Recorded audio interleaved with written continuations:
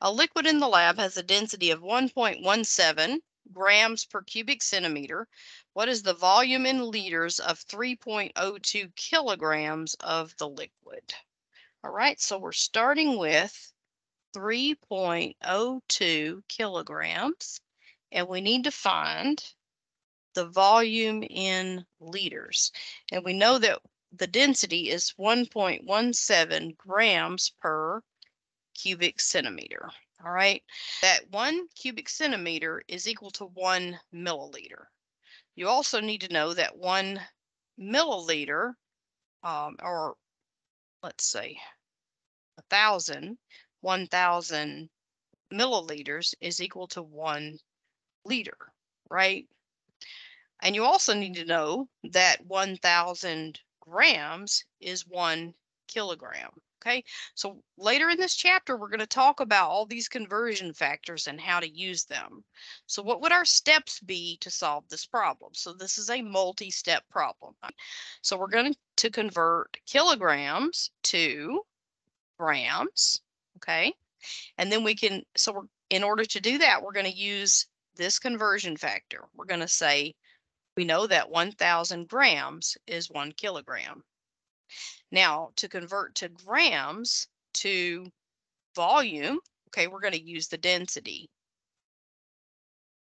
So we can convert grams to milliliters with our density, 1.17 grams per cubic centimeter, which is the same thing as 1.17 grams per milliliter, okay?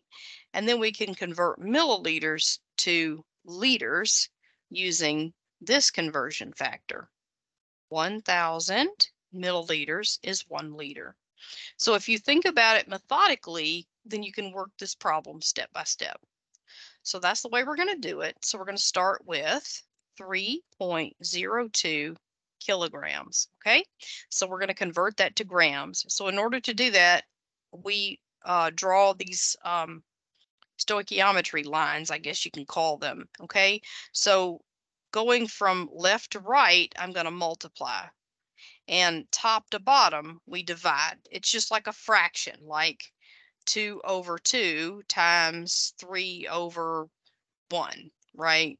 We multiply top times top. 2 times 3 is 6. And we multiply bottom times bottom. 2 times 1 is 2. Then we divide 6 by 2 and we get 3. Okay, so hopefully you're following that. So everything that's on the same level gets multiplied and top to bottom gets divided.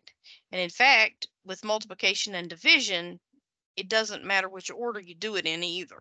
Okay, you can divide and then multiply, or multiply and then divide with these stoichiometry problems. Okay, so I'm going to convert kilograms to grams. So I need to put the thing that I want to cross out on the bottom. So 1 kilogram is 1,000 grams. Okay, so now kilograms cancels and my units are now grams.